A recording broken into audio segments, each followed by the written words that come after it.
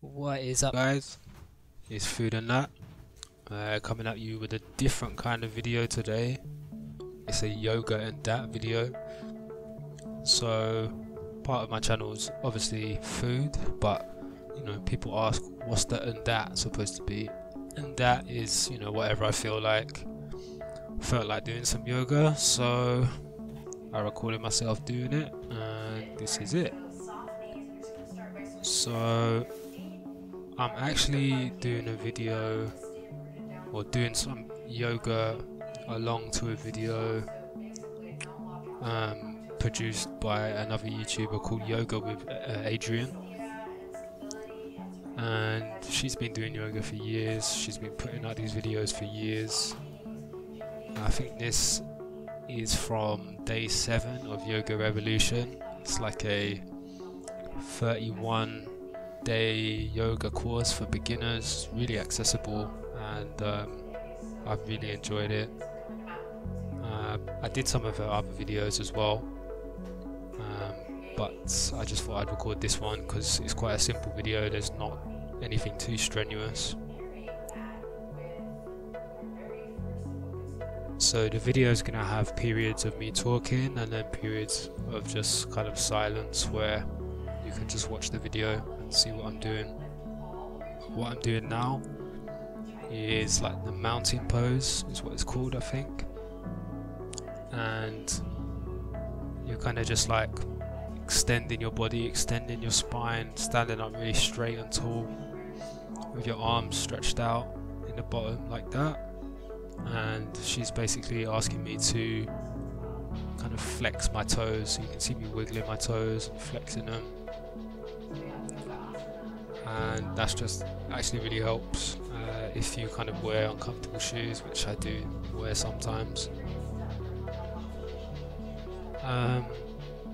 But one of the reasons I'm uploading this as well is just because when I've been doing yoga, I've really been enjoying like the effects, the after effects it gives me, the calmness, the exercise aspect of it. It gives you some sort of structure to your day. So I normally do it in the mornings after I wake up, after I have a coffee. It's a really nice time for me to do yoga because I'm still got the buzz from the coffee, and it's really nice and sunny and bright, and I just think this is a great time to do it. So what I'm doing now is just kind of stretching my back. You can't really see it, it's kind of off screen, but the stretch I did just then, where you interlace your knuckles and kind of stretch, push down and pull away when you're back, it's really good for stretching your shoulders, for your stretching for your abdomen, your chest, your quads. You can see like the bottoms of my quads flex. It's actually really helpful because I did a run I think the day before, and it just felt really good to just stretch all of that out.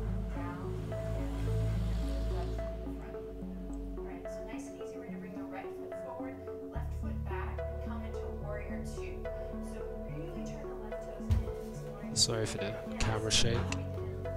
So yeah, this is the warrior 2 pose. I just changed the angle because this is a way better angle. But basically, you're kind of getting your front leg, so my right leg there in the video, parallel with the floor. You know, I'm not that flexible, but I tried to do as best as I could. And then you extend your arms out wide, and you gaze off into the distance. Like, it looks fairly easy, and it is an easy pose to strike, but to hold the pose is really quite something.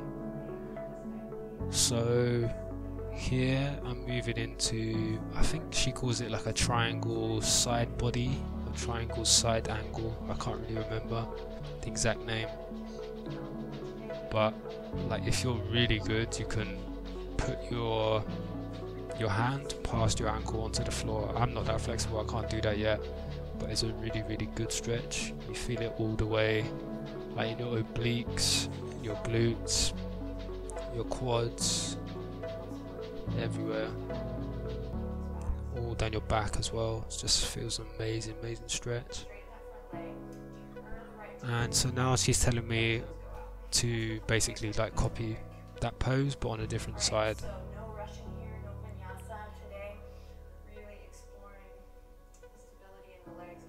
So one thing I think that like people don't really like about yoga, or some people scoff at, and I definitely scoffed at yoga for years. You know, people were always telling me to try it out. I was just like, yeah, whatever, man. That's just some hippie stuff.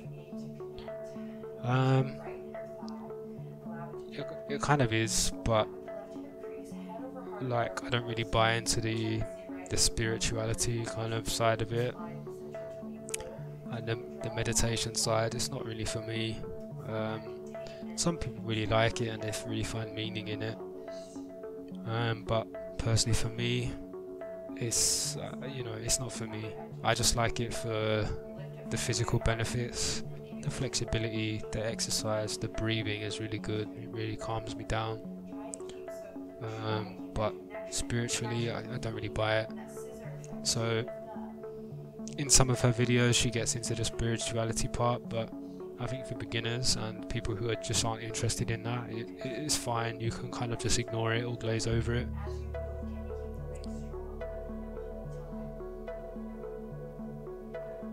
So here on this side, I'm just pulsing in and out of the Warrior 2 movement, keeping my arms up and bending my knee, and I will be moving into a triangle side angle on this side of my body as well, when she tells me to.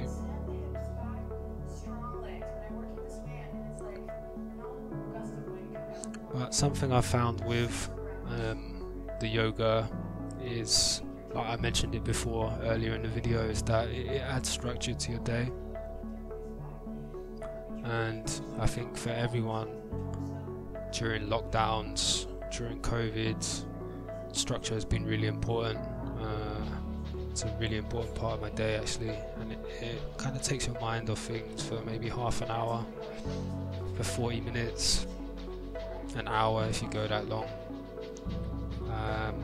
It really helps you kind of step back, take note of how you feel, of how the world feels around you. And what's really nice as well is that I've seen other people writing about how I feel about it as well. If you look in the comments of her videos, there's loads of people saying, oh, you know, I've just joined this video, or I've just joined this course, and this exact video was published like 3 years ago, and people are revisiting her channel because they're looking for things to do during lockdown and COVID, when everybody has more free time on their hands. And you know, yoga is a great way to pass that time, improving your flexibility, your physical health, and you know, your mental state. So it's nice that people echo, you know, how I'm feeling, and people find support in those communities as well.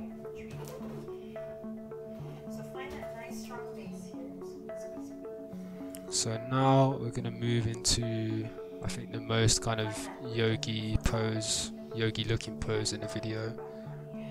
Tree pose, I think it's called. I think she calls it tree pose. I only know yoga from her, I don't know it from other people, so I don't know if there's another name for the pose. But you basically take your right foot and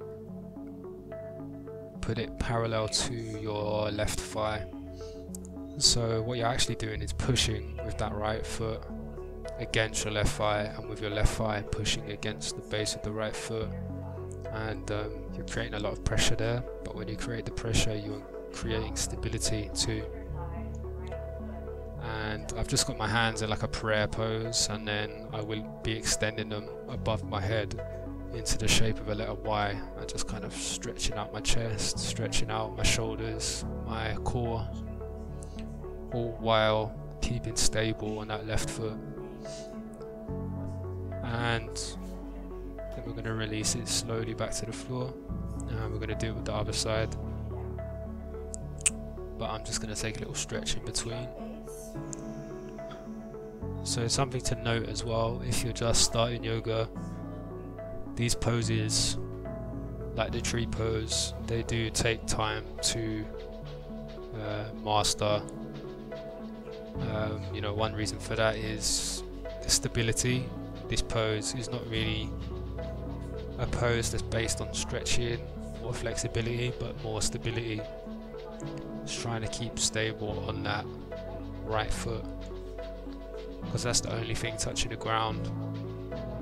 So you really have to engage your core, your abdomen, your glutes, your hips, everything to keep yourself stable and from falling over. So I've been doing this pose now for like 3 months, but you know, the first time I did it, I was falling all over the place, like swinging my arms around to try and keep balance. But you know, as she recommends in the video, just slow your breathing down, take stock, look out into the distance, pinpoint something to focus on, and just focus on that, and your body will kind of do the rest for you. So yeah, just going to bring that leg down slowly, and going to take the mountain pose again. So something as well that is worth noting as well is if you do like weights or weightlifting. I used to do weightlifting. I kind of still lift, but not as heavy as I used to, and it's really great to maintain flexibility in your joints. The more flexible you are, the less injury prone you will be. And you know, weightlifting injuries can take you out of the gym for like months on end. If you pop something, if you tear some muscle up, it's really going to affect your progress. So a bit of yoga on the side doesn't hurt. I know the kind of I don't know how to say it, like yoga looks a bit kind of sissy or a bit fairy. It doesn't really have the kind of same aesthetic as like pumping weights does, but I think if you're lifting weights, it really is essential to improve your flexibility and your longevity in the gym. So this is getting towards the end of the practice now, and she asks us to transition to the floor. So you just saw me kind of stretching out my legs, my hamstrings, my back, my glutes, and now this is the cobbler pose, I think it's called. So you put your feet together, open up your hips, try and push your knees to the floor. I really like it because you get to put your thumbs in the bridges of your feet and massage them. It's a really, really great feeling, and it feels great on the hips as well. My knees eventually will be able to touch the floor, but at the moment they are where they are. Before they were much higher up, so I can actually visually tell that my flexibility in my hips has improved. So this pose now is actually quite challenging for me, and it's not one that I had done before, but it's basically holding the cobbler's pose but keeping a really straight back and keeping your hands out in front of you. But you can see my back was rounding, so this is something that I can actually improve on later and I can keep doing. And this just feels amazing right here, stretching your legs, like window wiping your legs. It feels great on the hips and the glutes, the obliques as well. Alright, awesome work today everyone. So today's practice ends in Sukhasana, meditation pose. So here she's just kind of ending the practice and she just wants you to sit down and meditate. I think for like a minute or so, or 2 minutes, I'm not sure. And on this particular day, I found it really difficult to meditate and actually take stock of what I was doing and the world around me. But I still did it, still managed to do it anyway. That's what yoga promotes. It promotes thoughtfulness and mindfulness. and it just allows you to kind of slow down, slow your mind down, slow your breathing down. Here I'm just doing some stretches. That is a really good stretch if you're like sat at a desk all day, just kind of twisting your back. She normally does them, but in this episode she didn't do them, so I just chucked them in myself because I was in the position, so I thought, why not?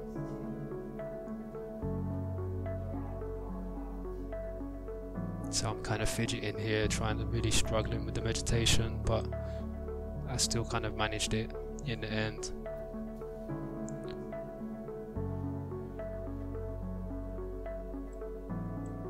So guys, that is the video for today. It's just a little something different. I will say goodbye, and if you made it this far, thank you for watching. Let me know what you think. I've got another food video in the making, so it should be released soon. Should be some Thai food, so let me know if you're looking forward to that, and I'll catch you in the next one. Bye bye, thank you.